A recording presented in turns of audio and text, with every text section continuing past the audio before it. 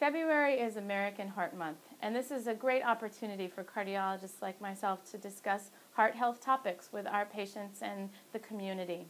One topic that we are passionate about here at Mass General Hospital is adult congenital heart disease.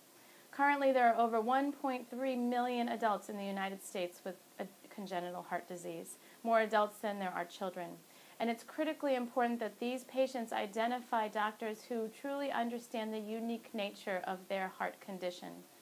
Providers and doctors and nurses who understand the natural history of these problems, the long-term complications that can happen after very early surgeries, and importantly, the age-related cardiac problems that can sometimes develop over time, such as coronary artery disease and high blood pressure, and how these may affect their congenital heart problem.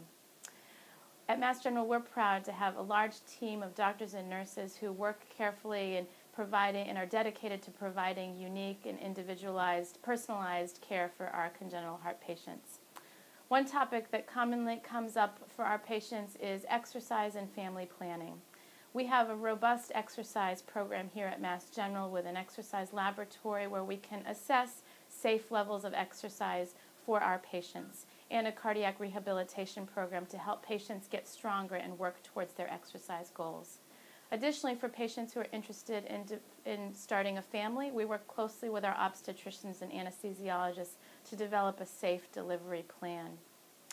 Finally, we have some of the latest technologies and catheter-based advances here at Mass General that for some patients may minimize the need for repeat surgeries, such as catheter-based valve placement or advanced stent placement. Things have changed so much over the last 50 to 60 years. Even simple problems in those old days were often looked at as hopeless.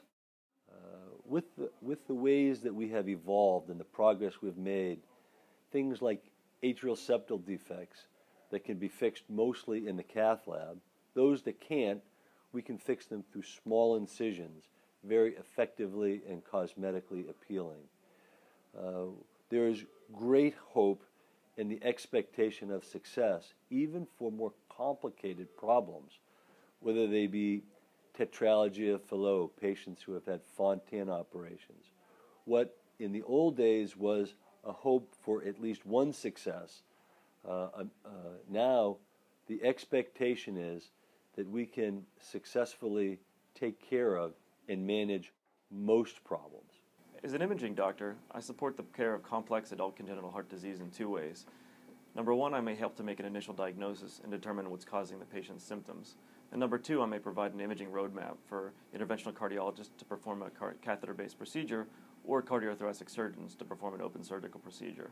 Before we do any imaging, we like to look at all prior images. And at Mass General, we're fortunate to have the Life Image system, where we can upload any prior imaging and make an official report. If it is determined that we do need to go further in image, which we don't always need to do, we have the very best CT and MRI scanners at our disposal. In fact, we have such tight control over the scanners that every single cardiac examination is supervised by a radiologist. We've been able to reduce the radiation doses at Mass General in cardiac CT scans by over 80% in the last 5 years. Once we perform the imaging, we meet jointly with our surgeons, cardiologists, pediatric cardiologists, and other imagers to review the findings and see how they relate to the care of the patient. At Mass General, we're proud of our team-based approach, and the most important member of our team is our patient, and we know they have very unique needs. So we work together to come up with a plan to allow them to live a long, healthy, and happy life.